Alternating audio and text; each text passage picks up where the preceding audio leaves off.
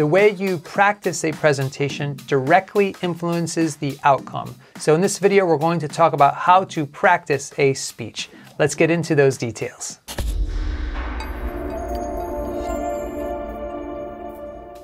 Hello there friends, Alex Lyon, and we are at the end of a three-part series on public speaking this month. The first video is on the importance of public speaking, one before this is on how to improve, and this one is specifically on how to practice a speech. So let's get into the 5 ways that I recommend you practicing a speech.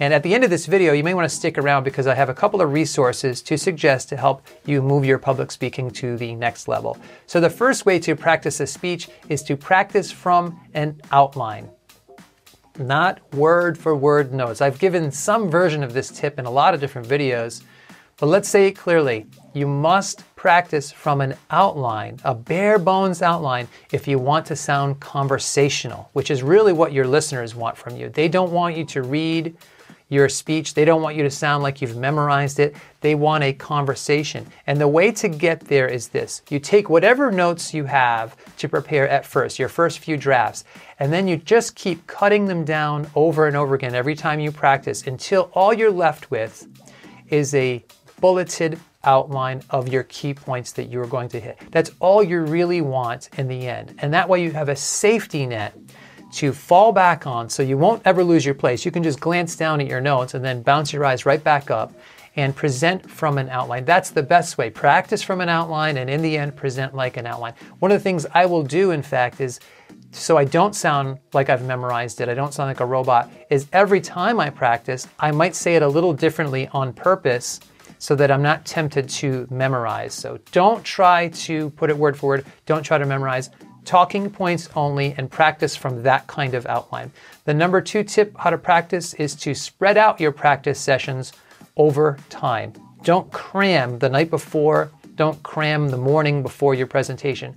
I recommend spreading your practice sessions out over 3 days. The idea is to practice about 3 times each day over those 3 days. I like to practice about 10 times before I stand up and speak, and it's really easier to do if you spread it out. A lot of great things happen when you spread out your practice sessions. The first thing that happens to me is it calms me down. It says to me, hey, there's time. So if my earliest few practice sessions, practice times through don't go so well, I say, hey, there's time, no problem. I got a few more days, I'll work out these kinks.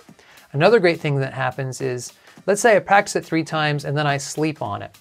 Oftentimes in the middle of the day and I'm doing other things, I'm washing dishes, my brain keeps working on it and keeps figuring out better ways to say something or a quicker way to get to the point. So in that downtime, I believe that our brains are still working on it and we benefit from that downtime as well. The other great thing about breaking up your practice sessions is it helps me with my composure in the moment, because it feels to me like muscle memory with an athlete that I've done this before. Like, oh, I've been doing this presentation for days. So it really helps me stay composed and in the moment. So spread out those practice sessions 3 times a day over 3 days. That usually is about what you need. The number 3 tip is to focus on only 1 or 2 improvements each time you practice it through. So you might just work on your structure and your outline the first few times through. That's normal. The next few times through, just pick 1 or 2 things like, oh, now I'm just going to work on looking up from my outline, eye contact, for example. The next time through, you might just work on gestures and your posture a little bit.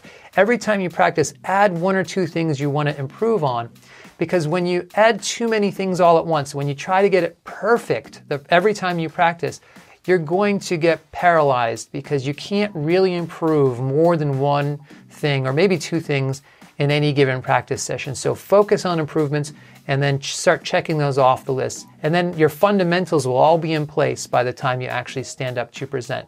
Number 4 tip is to keep practice sessions realistic.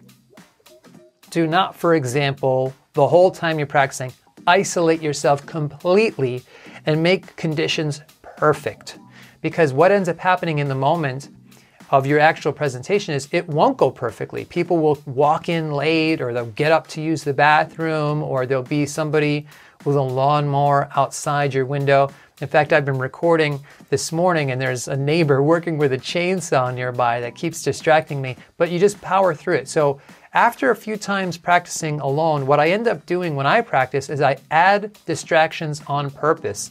Like I will put the television or some music on, and then I'll talk over that because it creates a little bit of noise and distraction for me to cope with. And I know that if I can practice through those distractions, that during the actual moment, I'll be ready to push through even if something weird or odd happens. It won't throw me off as much. So keep practice sessions realistic.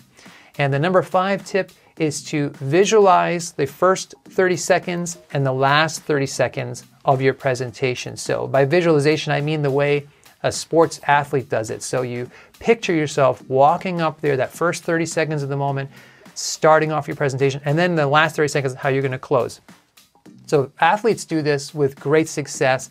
There was a study by Laurie Eckert published in the 1980s, and a lot of other studies like it on basketball free throw shooting. And they found people that only visualized actually did improve a little bit.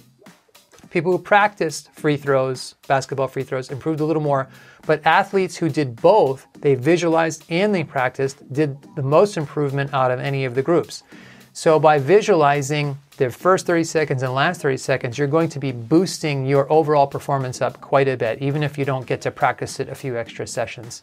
So those are the 5 tips I recommend in terms of how to practice for a speech. These are the ones I use personally, and I've coached a lot of people over the years to use them, and they really do work. So put them into practice as soon as possible. So I mentioned a couple of resources at the beginning I wanted to tell you about that are for you. The first one is a free PDF download. It's instant tips to make you a more confident and composed public speaker. You put your email address in and I email you those instant tips. It's a PDF download. And the second resource is a full course that I have created called Present Like a Pro. It's a whole course and it's designed to help you become a top 10% speaker in your professional setting. So if you really want to get into it, I invite you to check that out. The links to all these resources are in the description below the video. So question of the day, how do you recommend practicing your presentations that help you the most? I would love to hear your thoughts on what helps you in that section below the video. I look forward to reading those comments. So thanks, God bless, and I will see you soon.